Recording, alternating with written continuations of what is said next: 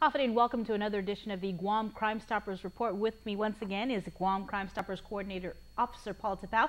And we also have a special guest, the Mayor of Barrigada, June Bloss. Thanks so much for being with us tonight.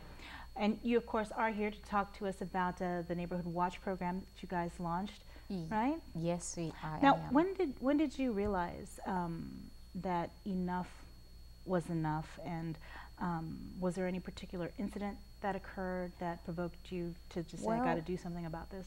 It all happened when we first launched, and coming in as a mayor, the vice mayor and I said, there was a lot of crimes that are happening in our village, so that we need to get together as a village and as a community and work on sections. So try to find where the most crimes have been committed. So getting with the residents, we've decided, okay, let's launch from there and work with the residents, get it together, and then branch out.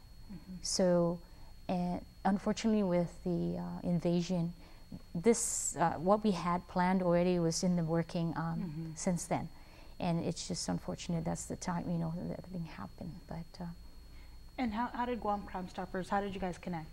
Well, it's pretty much the fate.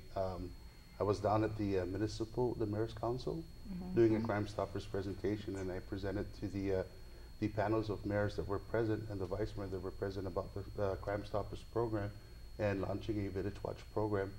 And I was asked by the mayor and vice mayor of Barrigada to attend one meeting, which was that same night at the Jolene Leon Guerrero Street. From there, I met with the constituents of the village of Barrigada, and we, with the Guam Police Department and the efforts of the Guam Crimestoppers, we pushed with the villagers in moving the program forward.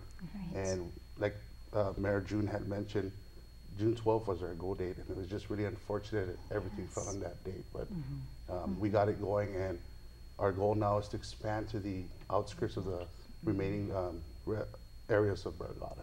What has been the response, I guess, from your constituents? It's been very positive. They all want to be team captains, and where do we sign up, and like pointers of what do they do, what to suspect, and all that. And I always tell them that you're your neighbor's watcher. You're the keeper. You know when they come in and go out. Something suspicious, you got to call it in. Overgrown vegetations and all that. They need to cut it down. So trying to work together as a community, because one man or one person can't do this alone. Really, you can't. Barrigada, of course, is just one village. That's correct. Have you received any feedback from your fellow mayors?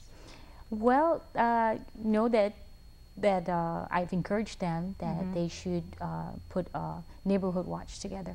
I know there's some villages already they're going to launch soon. I think, is it Jigo? Yeah. We're going to be working with some villagers from Jigo in the Dedado area, as well with the District 1, the Guam Police Northern Precinct, which is District 1.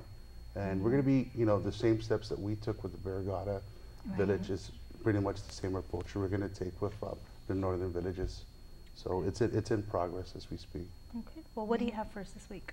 Well, unfortunately, Madam Mayor is here with us, and this week's crime report involves a theft of property complaint within the village of Barrigada. It was on Friday, May 24th at 2:40 in the afternoon. Hagåtña Precinct Command officers responded to a theft of property complaint at 120 Guam Place, Barrigada. According to the police report, at about 1:21 p.m. that afternoon, the homeowner had indicated that two unknown males had stole her tamper hammer, which is a handheld tool that hooks to a compressor, from the bed of her truck, which was parked within her driveway. The police report indicated through the observation from a surveillance footage, at 1:21 p.m., the suspect vehicle, only described as a silver Toyota Corolla, had drove by the front entrance with two male occupants in the Corolla. The suspect reversed his vehicle into the driveway of the residence. The operator then exited the Corolla, opened the rear driver's door, and proceeded to lower the homeowner's truck's tailgate. The male suspect then grabbed the tamping hammer and placed it into the rear passenger area of the Corolla. The suspects fled northbound on San Vicente Street towards Route 8, Purple Heart Highway, Barrigada. It should be noted that the suspect vehicle appeared to have damages to the hood and rear windshield, with the rear windshield covered by plastic. The male operator is only described as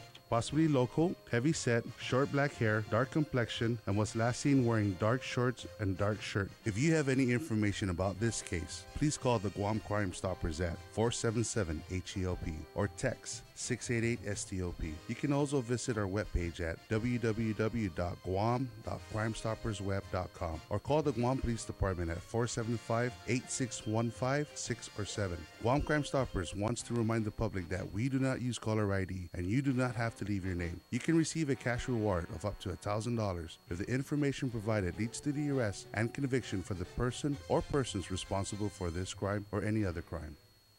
And that, my friends, is another reason why, if you live in Barrigada or any village on Guam, that you need to come forward and take back our communities. Mayor, any final comments? Well, I want to thank you first off for inviting me, and also Officer Tapao. The GPD has been very responsive, really taking our calls very serious, and the crimes that have been committed in our community, that they should call our office for any crimes that have been committed, so that we can always make follow-ups with GPD. Our numbers are 734-3737 or 3859. Thank you. Paul, any final comments? Just the efforts that the different villages are showing towards forming a neighborhood watch program.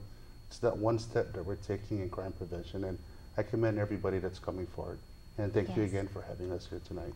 All right. Well, thanks again for coming. And remember, you can take back our community by participating in the Guam Crimestoppers program or get involved with the Neighborhood Watch program once it comes to your village. If you have any information about this crime or any other crime, please call Guam Crimestoppers at 477-HELP. That's 477-4357, or text 688-STOP. Thanks for watching, and stay safe.